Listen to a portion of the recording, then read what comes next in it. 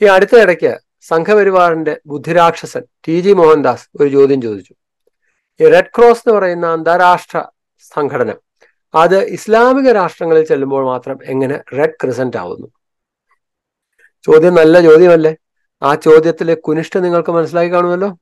എന്നിട്ട് ഈ ചോദ്യത്തിനുള്ള ഉത്തരവും മൂപ്പര് തന്നെ പറയുന്നുണ്ട്. കാരണം ഇസ്ലാമിക രാഷ്ട്രങ്ങളെല്ലാം അസഹിഷ്ണുതയുള്ളവരാണ്. അവർക്ക് കുരിശ് കണ്ടപ്പോൾ കുരിശ് ഇഷ്ടപ്പെട്ടില്ല, അതുകൊണ്ട് കുരിശിന് പകരം ചന്ദ്രക്കല വേണമെന്ന് നിർബന്ധം പിടിച്ചു. എന്നിട്ട് TG മോഹൻദാസ് പറയുന്നു, അങ്ങനെ റെഡ് ക്രോസിന്റെ ക്രോസ് മാറ്റിയിട്ട് ചന്ദ്രക്കല വേണമെന്ന് നിർബന്ധം പിടിക്കുമ്പോൾ റെഡ് ക്രോസിന് പറഞ്ഞാൽ മതി, നീയൊക്കെ എവിടെയെങ്കിലും പോയി ചാവ്, ഞങ്ങൾ നിന്നെ സഹായിക്കാൻ വരുന്നില്ല, മര്യാദയ്ക്ക് ക്രോസ് ആക്സെപ്റ്റ് ചെയ്യുകയാണെങ്കിൽ മാത്രം നിന്നെ സഹായിക്കാൻ പറ്റൂ എന്ന് പറഞ്ഞാൽ മതി. പക്ഷെ സായിപ്പിന് അത് പറ്റില്ലല്ലോ. സായിപ്പിന് വലിയ ദീനദയാലുക്കളാണെന്ന് കാണിക്കണ്ടേ? അതിനുവേണ്ടി സായിപ്പ് ശരി ക്രിസന്റ് വച്ചേക്കാം, ചന്ദ്രക്കല വച്ചേക്കാം എന്ന് പറഞ്ഞ് സമ്മതിച്ചു എന്നാണ് പറയുന്നത്. ഇതേ തോന്നിയാസം തന്നെ ഷെയ്ഖിന ചാനൽ, നമ്മുടെ പള്ളിക്കാരുടെ ചാനലുണ്ടല്ലോ, അതിനകത്തും പറയുന്നുണ്ട് മുസ്ലിമുകൾ ഭീഷണിപ്പെടുത്തിയാണ് റെഡ് ക്രോസിനെ കൊണ്ട് ഈ പറയുന്ന ക്രിസന്റ് അംഗീകരിപ്പിച്ചത്. ഇക്കഴിഞ്ഞ ദിവസം അവർ പറഞ്ഞതാണ്. അവര് പറഞ്ഞ അവരുടെ വിടുവായത്തത്തിന്റെ ഓഡിയോ എന്റെ കയ്യിലുണ്ട്, നിങ്ങൾ കേട്ടോളൂ. ക്രോസിന് അഥവാ കുരിശിന് ക്രൈസ്തവികതയുമായി ബന്ധമുണ്ടെന്ന് കാണിച്ച് ഇസ്ലാമിക അറബ് രാഷ്ട്രങ്ങളിലെല്ലാം റെഡ് ക്രോസിന് പ്രവർത്തിക്കാനുള്ള അനുവാദം നിഷേധിക്കുകയായിരുന്നു അവിടുത്തെ അധികാരികൾ. അങ്ങനെയുള്ള ഇസ്ലാമിക രാജ്യങ്ങളുടെ നിർബന്ധങ്ങൾക്ക് വഴങ്ങിയാണ് ഗൾഫ് രാജ്യങ്ങളിൽ റെഡ് ക്രോസ് റെഡ് ക്രസന്റ് ആയതും ലോഗോയിലെ കുരിശ് ചിഹ്നം ചന്ദ്രക്കലയ്ക്ക് വഴിമാറിക്കൊടുത്തതും. റെഡ് ക്രോസ് പൂർണ്ണമായും ഒരു മതേതര സംഘടനയാണ്. അതിന്റെ സ്ഥാപകനായ ഹെൻറി ഡുനാൻ ക്രിസ്ത്യാനിയായിരുന്നു എന്ന് മാത്രം. 1828 സ്വിറ്റ്സർലൻഡിലെ ജനീവയിലെ ഒരു ക്രിസ്തീയ കുടുംബത്തിൽ ജനിച്ച ഡുനന്റിനെ വിശുദ്ധ ബൈബിൾ ശക്തമായി തന്നെ സ്വാധീനിച്ചു. ഒരു നല്ല ക്രിസ്ത്യാനി ജീവകാരുണ്യ പ്രവർത്തനങ്ങളിൽ പ്രതിജ്ഞാബദ്ധനായിരിക്കണമെന്ന് ഉറച്ചു വിശ്വസിച്ച അദ്ദേഹത്തിന്റെ ജീവകാരുണ്യ പ്രതിബദ്ധതകൾ കെട്ടിപ്പടുക്കുന്നതിൽ ബൈബിൾ വലിയ പങ്കാണ് വഹിച്ചത്. ഒരു സന്നദ്ധ സംഘടനയുടെ പേരിൽ പോലും ക്രോസ് എന്ന് എഴുതിയിട്ടുണ്ടെങ്കിൽ അതുപോലും സഹിഷ്ണുതയോടെ വീക്ഷിക്കാൻ കഴിയാത്ത വിധം അസഹിഷ്ണുതയുടെ മനോഭാവമാണ് ചില രാജ്യങ്ങൾ ഇന്നും വെച്ചു പുലർത്തുന്നത് എന്നത് ചുരുക്കം. കേട്ടല്ലോ. അപ്പൊ RSSും ക്രിസംഖികളും ഏതെങ്കിലും ഒരു കാര്യത്തിൽ ഒരേ രീതിയിൽ സംസാരിച്ചു കഴിഞ്ഞാൽ, ഒരേ അഭിപ്രായം പറഞ്ഞാൽ, ഇതിന്റെ പിന്നിൽ എന്തൊക്കെയോ ചീഞ്ഞു നാറുന്നുണ്ടെന്ന് നമുക്ക് മനസ്സിലാക്കാൻ സാധിക്കും. അപ്പോൾ അങ്ങനെയാണ് ഞാൻ ഇതിനെക്കുറിച്ച് ഒന്ന് അന്വേഷിച്ച് കളയാന്ന് വെച്ചത്. ഈ അന്വേഷിച്ചു കഴിഞ്ഞപ്പോൾ ഞാൻ കണ്ടെത്തിയ ചില ഞെട്ടിക്കുന്ന വിവരങ്ങൾ ഞാൻ നിങ്ങളുമായിട്ട് പങ്കുവയ്ക്കാം. ഒന്നാമത്, ഈ റെഡ് ക്രോസിനകത്തുള്ള ഈ ക്രോസ് അത് പള്ളിയിൽ കാണുന്ന കുരിശല്ല. ഞാൻ നിങ്ങളെ സ്ക്രീൻഷോട്ട് ഇത് നോക്കിക്കോളൂ. ഈ കാണുന്നതാണ് റെഡ് ക്രോസിലെ ക്രോസ്. ഈ കാണുന്നതാണ് നിങ്ങൾ പള്ളിയിൽ കാണുന്ന ക്രോസ്. ഇതിന്റെ വ്യത്യാസം കണ്ടു കഴിഞ്ഞാൽ തന്നെ അറിയാമല്ലോ. റെഡ് ക്രോസിന്റെ ഈ ഇന്റർസെക്ഷൻ എന്ന് പറയുന്നത് നടുവിലാണ്. പക്ഷെ പള്ളിയിലെ ക്രോസ് എങ്ങനെയാണ്? ഒരു വശത്തേക്ക് കൂടുതൽ നീളമുണ്ട്. അതിന്റെ ഒത്ത നടുവിലൂടെ അല്ല ക്രോസ് ആയിട്ടുള്ള ലൈൻ പോകുന്നത്. അതാണ് കുരിശും ഈ റെഡ് ക്രോസും തമ്മിലുള്ള വ്യത്യാസം. പക്ഷേ ഈ റെഡ് ക്രോസിലെ ക്രോസ് പള്ളിയിലെ കുരിശ് ആണ് എന്നുള്ള ഒരു പൊതുവെ ഒരു തെറ്റിദ്ധാരണ ഈ ലോകം മുഴുവനുണ്ട്. ഈ ഡോക്ടേഴ്സിന്റെ കോട്ടിലും ആംബുലൻസിലും എല്ലാം നമ്മൾ കാണുന്നത് ഈ പറയുന്ന റെഡ് ക്രോസിലെ ക്രോസ് ആണ്. അതൊരു മെഡിക്കൽ സൈൻ ആണ്. ഈ ഇപ്പൊ നിങ്ങൾ ഈ കാണുന്ന ആംബുലൻസിലെ ഈ സൈൻ ആണ് റെഡ് ക്രോസിന്റെ ക്രോസ്. പക്ഷെ ഞാൻ നേരത്തെ പറഞ്ഞതുപോലെ ഇത് പള്ളിയിലെ ഈ ക്രിസ്ത്യാനികളുടെ മതചിഹ്നമായ ക്രോസ് ആണെന്നൊരു തെറ്റിദ്ധാരണയുണ്ട്. ഇത് റഷ്യ ടർക്കി യുദ്ധം 19ാം നൂറ്റാണ്ടിന്റെ അവസാനം നടന്നപ്പോൾ അന്നത്തെ ടർക്കിഷ് സുൽത്താൻമാരായിരുന്ന, അന്ന് ഓട്ടോമൻ എംപയർ ആണല്ലോ, ആ ഓട്ടോമൻ സാമ്രാജ്യക്കാർ പറഞ്ഞാണ് ഇത് ക്രസന്റ് ആക്കി മാറ്റുന്നത്. അങ്ങനെ international committee of the red cross ICRC അംഗീകരിച്ചിട്ടാണ് ഇസ്ലാം മത രാജ്യങ്ങളിൽ റെഡ് ക്രസന്റ് ആയിട്ട് പ്രവർത്തിക്കാൻ തീരുമാനിച്ചത്. ഇനി മുസ്ലിമുകൾക്ക് വേണ്ടി മാത്രമാണോ ഈ ICRC ഇങ്ങനെ ഒരു വിട്ടുവീഴ്ച ചെയ്ത് കൊടുത്തിട്ടുള്ളത്? മുസ്ലിമുകൾ മാത്രമാണോ ഞങ്ങൾക്ക് ക്രോസ് വേണ്ട എന്ന് പറഞ്ഞിട്ടുള്ളത്? അല്ല. ആ സംഭവം നിങ്ങൾ അറിയണം. സാധാരണക്കാർ ഈ TG മോഹൻദാസിനെ പോലെയുള്ളവർ പറയുമ്പോൾ കേൾക്കുന്നത് എന്താ? ലോകം മുഴുവൻ റെഡ് ക്രോസ് ആണ്, മുസ്ലിമുകൾക്ക് മാത്രം ക്രിസന്റ് ആവണമെന്നോ? സത്യം അങ്ങനെയല്ല. റെഡ് ക്രോസിനോട് ക്രോസ് പാടില്ല, ഞങ്ങൾക്ക് ഞങ്ങളുടേതായ ചിഹ്നം വേണമെന്ന് ആവശ്യപ്പെട്ടിട്ടുള്ളത് മുസ്ലിമുകൾ മാത്രമല്ല, മുസ്ലിം രാജ്യങ്ങൾ മാത്രമല്ല. ഇനി ഞാൻ കുറച്ച് രാജ്യങ്ങൾ ഞാൻ പറയാം ഇങ്ങനെ മറ്റു രീതിയിലുള്ള ആവശ്യങ്ങൾ ICRCയോട് ആവശ്യപ്പെട്ടിട്ടുള്ളത്. 929 red lion and the sun എന്ന് പറയുന്ന ഒരു സിമ്പൽ ഈ കാണുന്നതാണ്, ഇപ്പൊ നിങ്ങൾ സ്ക്രീനിൽ കാണുന്നത്. അത് ഇറാനിന് വേണ്ടിയിട്ട് ഈ ICRC അപ്രൂവ് ചെയ്തു. പിന്നീട് ഇറാൻ ഈ റെഡ് ക്രസന്റ് സ്വീകരിച്ചു എന്നുള്ളത് സത്യം തന്നെ. ഇനി മറ്റു പല രാജ്യങ്ങളും ഇതുപോലെ ആവശ്യപ്പെട്ടിട്ടുണ്ട്. പേർഷ്യ റെഡ് സൺ എന്ന് പറയുന്ന സിമ്പൽ വേണമെന്ന് 1899 ആവശ്യപ്പെട്ടിരുന്നു. അഫ്ഗാനിസ്ഥാൻ ആവശ്യപ്പെട്ടിരുന്നു മെഹ്റാബ് അഹ്മാർ എന്ന് പറയുന്ന ഒരു സിമ്പൽ വേണമെന്ന് 1935 ആവശ്യം ഉന്നയിച്ചിരുന്നു. റെഡ് ലാമ്പ് എന്ന് പറയുന്ന ചിഹ്നം വേണമെന്ന് റിപ്പബ്ലിക് ഓഫ് ദി കോങ്കോ 1963 ആവശ്യപ്പെട്ടിരുന്നു. ജപ്പാൻ ആവശ്യപ്പെട്ടത് ഹക്കായി ഷാ എന്ന് പറയുന്ന ഒരു സിമ്പൽ വേണമെന്നാണ്. 1877 അവർ ആവശ്യപ്പെട്ടത്. റെഡ് സെഡാർ വേണമെന്ന് ലെബനൻ ആവശ്യപ്പെട്ടിട്ടുണ്ട്. അതുപോലെ സുഡാൻ റെഡ് റെനോസറസ് ആണ് അവരാവശ്യപ്പെട്ടിരുന്നത്. സിറിയ 2ാം ലോക മഹായുദ്ധത്തിന് ശേഷം റെഡ് പാം വേണമെന്ന് ആവശ്യപ്പെട്ടിട്ടുണ്ട്. തായ്ലൻഡ് സപ ഉനാലോൺ ഡേലാങ് എന്ന് പറയുന്ന അവരുടെ ഒരു ചിഹ്നം, അവരുടെ സംസ്കാരവുമായിട്ട് അടുത്തു നിൽക്കുന്ന ഒരു ചിഹ്നം വേണമെന്ന് 1893 ആവശ്യപ്പെട്ടിരുന്നു. സിംബാബ്വെ റെഡ് സ്റ്റാർ വേണമെന്ന് ആവശ്യപ്പെട്ടിരുന്നു. റെഡ് ട്രയാങ്കിൾ വേണമെന്ന് നെതർലൻഡ്സ് ആവശ്യപ്പെട്ടിരുന്നു. ഇതെല്ലാം മുസ്ലിം രാജ്യങ്ങളാണോ? ഒന്നുമല്ലല്ലോ. 1949 നെതർലൻഡ്സ് ആവശ്യപ്പെട്ടത്. പക്ഷേ ഇതിൽ ഭൂരിഭാഗവും ICRC തള്ളിക്കളയാണ് ഉണ്ടായത്. കാരണം ഓരോ രാജ്യത്തിനും ഓരോ സിമ്പലായിട്ട് കൊടുക്കാൻ പറ്റില്ല.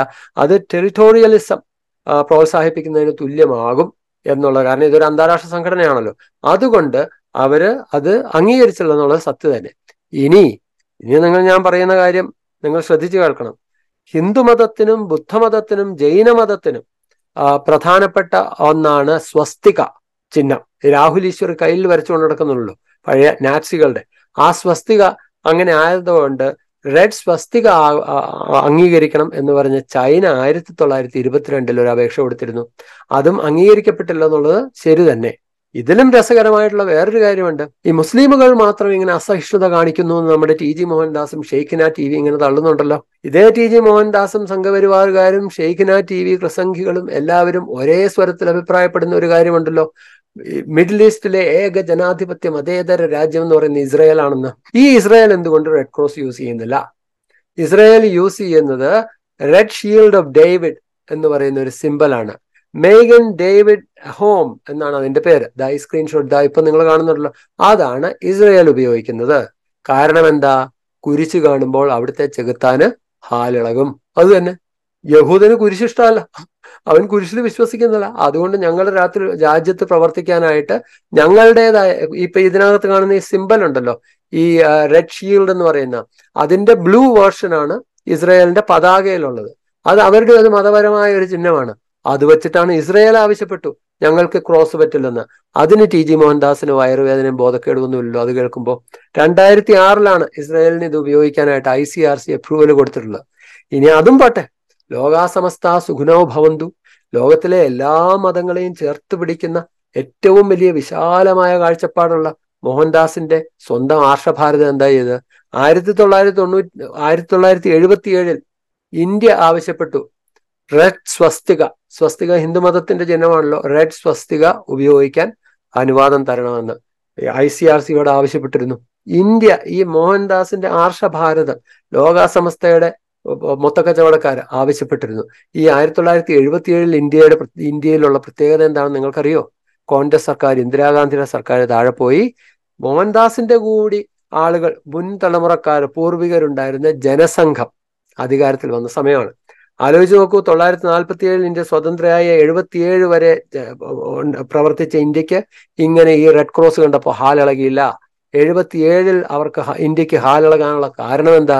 ജനസംഘം എന്ന് പറയുന്ന മോഹൻദാസിന്റെ ഈ തീവ്ര RSSന്റെ സ്വന്തം പാർട്ടിയായ ജനസംഘം അതിനകത്തുണ്ടായിരുന്നു. അവരധികാരത്തിൽ വന്നതോടുകൂടി റെഡ് ക്രോസ് മാറ്റി റെഡ് സ്വസ്തിക വേണമെന്ന് ഇന്ത്യ ആവശ്യപ്പെട്ടു. ഇനി സംഖ്യകൾ അവിടെ നിൽക്കുന്നില്ല. 2008 ഞാനിപ്പോ നിങ്ങളെ സ്ക്രീൻഷോട്ട് കാണിച്ചു തരാം. ഗുജറാത്തിലെ 1000 ഡോക്ടർമാർ, ഡോക്ടർ ഭരത് അമീൻ എന്ന് പറയുന്ന ഒരു ഡോക്ടറുടെ നേതൃത്വത്തിൽ റെഡ് ക്രോസിന് കത്തയച്ചു. ഞങ്ങൾക്ക് റെഡ് ക്രോസ് പറ്റില്ല, റെഡ് സ്വസ്തിക വേണമെന്ന്.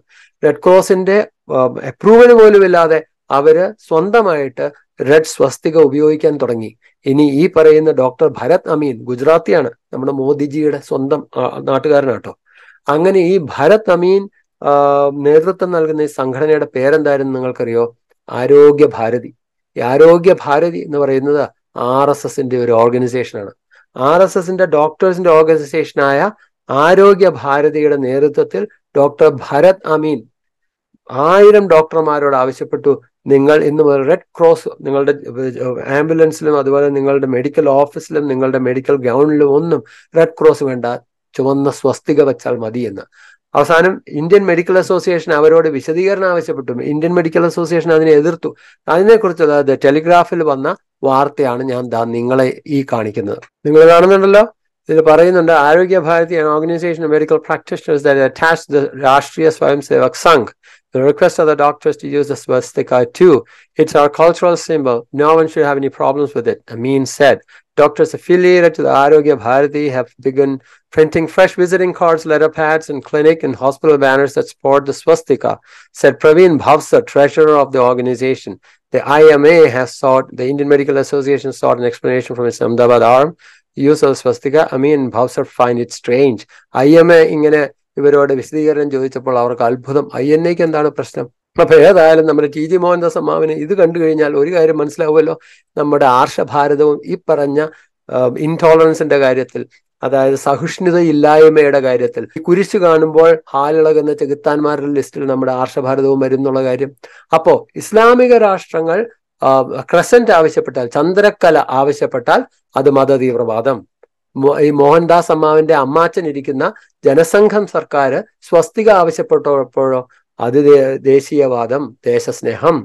മോഹൻദാസ് അമ്മാവിന്റെ മറ്റു അമ്മാച്ചന്മാരുണ്ടല്ലോ ഇസ്രയേലില്, അവരാവശ്യപ്പെട്ടപ്പോഴോ അത് സ്വാഭിമാനം. ഇനി RSSന്റെ തന്നെ ആരോഗ്യ ഭാരതി ആവശ്യപ്പെട്ടപ്പോഴോ അത് മതതീവ്രവാദമല്ല. ഇതെന്തൊരു ഇരട്ടത്താപ്പാണ് മോഹൻദാസ് അമ്മാവ. ഒന്ന് ആലോചിച്ച് നോക്കൂ, RSS എങ്ങനെയാണ് പ്രിയംപ്റ്റീവ് സ്ട്രൈക്സ് എന്ന് പറയുന്ന ഈ ഇരട്ടത്താപ്പ്, ഈ പറയുന്ന ഈ മാലക്കള്ളൻ ഉത്സവപ്പറമ്പിൽ ഞാൻ പലപ്പോഴും പറഞ്ഞിട്ടുള്ളത്, അതെങ്ങനെയാണ് RSS സ്ഥിരമായിട്ട് നടത്തുന്നതെന്ന്. മാല മോഷ്ടിച്ചുകൊണ്ട് ഓടുന്ന കള്ളൻ കള്ളൻ കള്ളൻ എന്ന് വിളിച്ചുകൊണ്ട് ഓടും. സംശയം മറ്റുള്ളവരുടെ നേരെ ആയിരിക്കും. കള്ളൻ കള്ളൻ വിളിച്ചുകൊണ്ട് ഓടുന്നവനെ ആരും പിടിക്കില്ലല്ലോ. അതുപോലെയാണ് RSS എല്ലാ കാര്യങ്ങളും നടത്തുന്ന ഈ പ്രിയംപ്റ്റീവ് സ്ട്രൈക്സ് ആണ്. അവരുടെ നേരെ ആരോപണം വരാതിരിക്കാനായിട്ട് മുൻകൂട്ടി മറ്റുള്ളവരുടെ നേർക്ക് ആരോപണം ഉന്നയിക്കും. ഇതാണ് ലോക തരികിട എന്ന് പറഞ്ഞ RSS എന്നാണ് അതിന്റെ അർത്ഥം. നിങ്ങൾക്ക് മനസ്സിലായല്ലോ. എല്ലാ കാര്യത്തിലും RSS ചെയ്യുന്ന ഇത് തന്നെയാണ്. അപ്പൊ ഇനിയെങ്കിലും സംഘികൾക്കും കൃസംഘികൾക്കും ഒരു കാര്യം മനസ്സിലാക്കി കാണുമല്ലോ, കുരിശ് കാണുമ്പോൾ ഹാലിളകുന്ന പിശാചുക്കൾ ഈ പറയുന്ന ഇസ്ലാമിക രാഷ്ട്രങ്ങൾ മാത്രമല്ല, നമ്മുടെ ആർഷഭാരതം ഒട്ടും പുറകിലല്ലെന്നുള്ള കാര്യം. എന്ത് കാര്യം കിട്ടിയാലും അതിനെ മുസ്ലിമുകളെ തല്ലാനായിട്ട് വളച്ചൊടിച്ച് മുസ്ലിം വിദ്വേഷം പ്രചരിപ്പിക്കുക എന്നുള്ളത് ഈ കുഴിയിലേക്ക് കാലം നീട്ടിയിരിക്കുന്ന മോഹൻദാസ് അമ്മാവിന്റെ സ്വഭാവമാണ്, സംഘികളുടെ സ്വഭാവം, ക്രിസംഘികളുടെ സ്വഭാവമാണ്. ഇത് കേട്ട് മുസ്ലിമുകളുടെ ചോരയ്ക്ക് വേണ്ടി ചാടിപ്പുറപ്പെടുന്ന കുറെ പൊട്ടന്മാർ കേരളത്തിൽ ഇപ്പൊ ധാരാളമായിട്ടുണ്ട്. പക്ഷേ ഈ ചാണകം തിന്നാതെ സ്വബോധമുള്ള കുറെ മനുഷ്യർ കൂടി ഇപ്പോഴും കേരളത്തിലുണ്ടെന്നുള്ളൊരു ബോധം നിങ്ങൾക്കൊക്കെ ഉണ്ടായാൽ കൊള്ളാം.